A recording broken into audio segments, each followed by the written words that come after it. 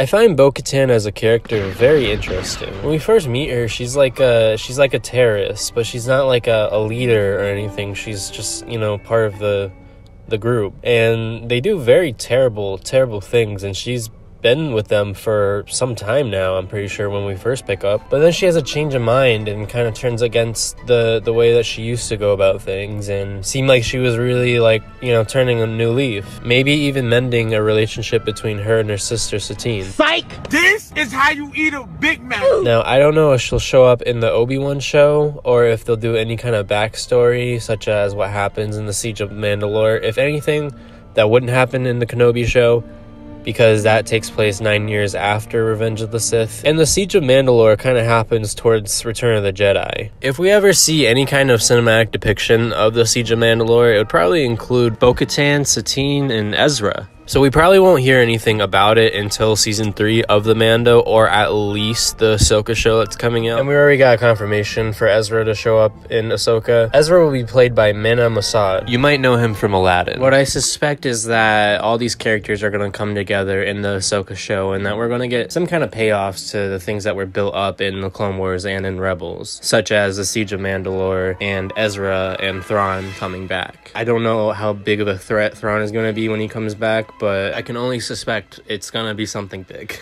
I hope we get some flashbacks of the Siege of Mandalore, and if we don't, I just feel like it's kind of a missed opportunity, and I don't want to wait like 10 years for someone to finally make it, or I just end up making it myself, because I really just want to know what went down.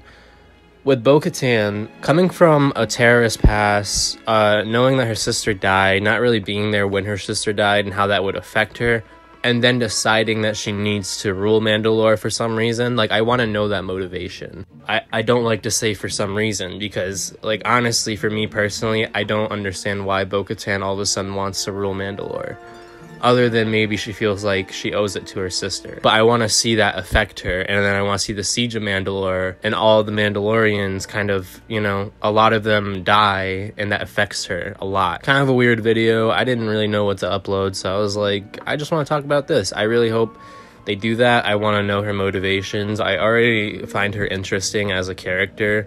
I just think it would be the chef's kiss if I was able to get to know what her motivations are and why she's doing what she's doing. I doubt anyone will see this, but if you're new to the channel and you want to interact, just let me know what you think and what you suspect will happen, or what your expectations are for the future of Bo-Katan as a character. But also remember that expectations aren't always reality, you know, that it doesn't always happen. So don't put your expectations up and then expect something to happen, and when it doesn't happen, it's inherently bad. That's not how things work. I'm just here to have fun, theorize, and if it doesn't happen, then it doesn't happen. I'm just here for the ride.